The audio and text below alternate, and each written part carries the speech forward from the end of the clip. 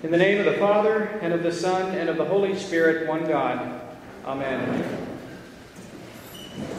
When Jesus rose from the dead, and the disciples were presented with the facts and the evidence of the resurrection, just the facts and the evidence themselves weren't enough really to convince them, weren't enough really to transform them, to bring them around to believing that what had happened, that what Jesus said would happen, had indeed happened.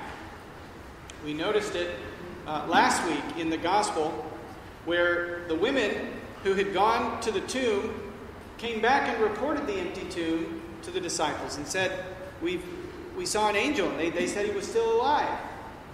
And what did they do in response? They huddled together in fear in the upper room until Jesus came and appeared to them. Then in this morning's Gospel, we hear about that famous walk to Emmaus, village 7 miles from Jerusalem, so there's plenty of time for people to talk and discuss matters of great importance as they walk along the road.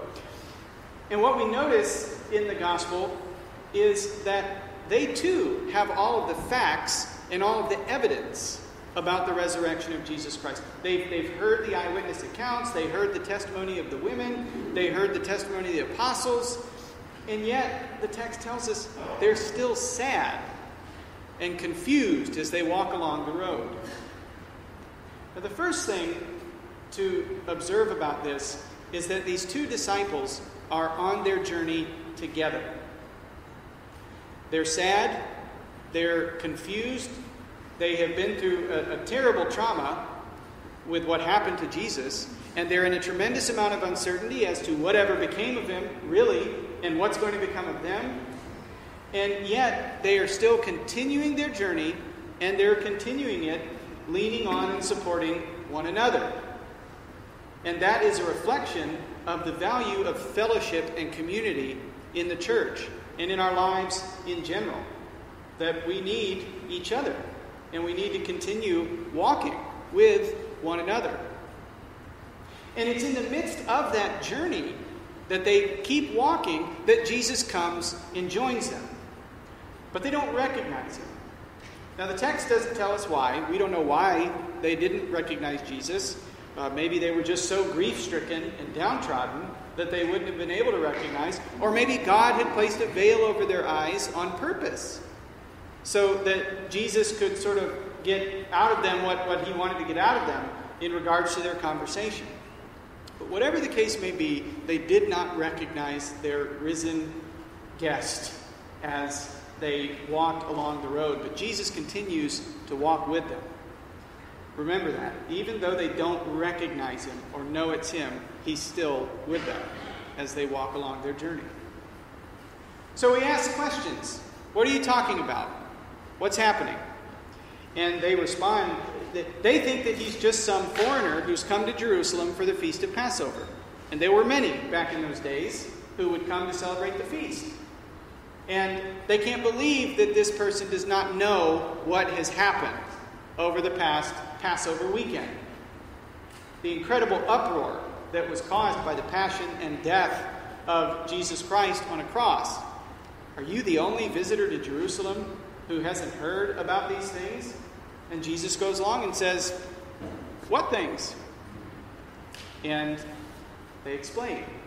Jesus of Nazareth, a prophet, mighty in word and deed, and beloved by the people.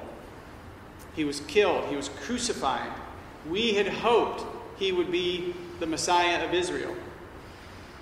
And the subtext there is, but apparently he isn't. But then notice they say, but furthermore, we've heard all these stories that his tomb is empty, that an angel said he's still alive, and we don't know what to make of it. Apparently, one option for them was not that he actually had risen.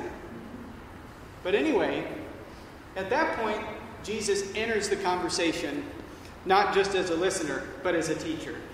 And he rebukes them. He says, you foolish men, slow to believe what is written in the law and the prophets. And what he begins to do is he explains to them from their own scriptures, what we now call the Old Testament.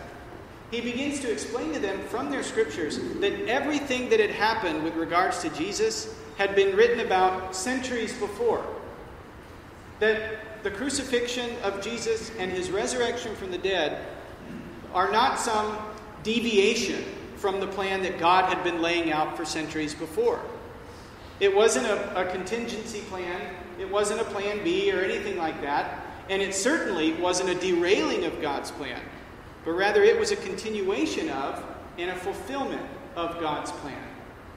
That all of the Old Testament scriptures pointed towards the Lord Jesus Christ and everything that happened to him. So this is nothing new, Jesus is saying. And he went through Moses and continued through all of the prophets, explaining to them how they all talk about him and point to him and to the events that have just occurred in Jerusalem. Then as they draw near to the village, they ask Jesus to stay. They still don't know who he is yet, but they just know that it's getting late. They know that it's getting late, and they know that they all need to eat. And so they ask Jesus to stay with them. Evening's at hand, the day is past. Let's have a meal together. And then they begin to have the meal. And then Jesus does something that is familiar to them. He takes bread. He blesses bread. He breaks bread and he gives it to them. And the text tells us that immediately they recognized him. They recognized him from that moment. And then, of course, he vanished. I don't know why he vanished. But nonetheless, that's not important to the story. The important thing is they recognized him in the breaking of the bread after having their hearts and minds prepared through the scriptures being unfolded to them. Now, what does all this mean for us today? Well, notice the shape of this conversation and encounter with Christ that takes place on the road to Emmaus. You have initially Jesus opening up the scriptures to his people. And then you have Jesus offering broken and blessed bread to his people. Sounds familiar, doesn't it? What do we do every single Sunday when we gather for worship? We listen to the Word of God and have the Scriptures opened up to us. The Scriptures that in every book, every chapter, every verse point to the Lord Jesus Christ and his salvation, his acts and works on our behalf.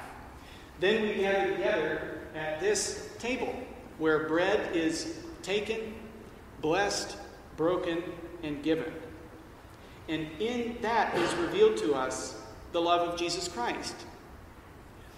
The point of it all is that when we are on our journey, and all of us are on a journey, as Christians, in a sense, we're all on the same journey. We are journeying from this life to the next, from this earth to the new heavens and the new earth. But in the midst of that journey, Christ is present with us. Even if we don't recognize him, he is present with us. But he has given us means for him to reveal himself to us. It's not enough for us to know up here the facts of Christianity or the doctrines of the faith or the teachings. I mean, those are all very important, but they're not sufficient. Christ has to be revealed to us. Christ has to open our eyes to see him and recognize him. And the primary means by which he does that is what we are doing right now. Gathering together as a community, listening to, hearing, and opening up the scriptures, seeing Jesus in them, and then coming to receive him in his precious body and blood. It is so easy in our culture today to think through things from a purely individualistic standpoint. It's important for us to have a personal relationship with God through Jesus Christ, absolutely. But it never means that it's just about me and Jesus. We are one body, and we need one another. We need to support one another, and we need to be humble enough to lean on one another. And it's in the midst of that on our journey that he reveals himself to us in the Scriptures and in the breaking of bread.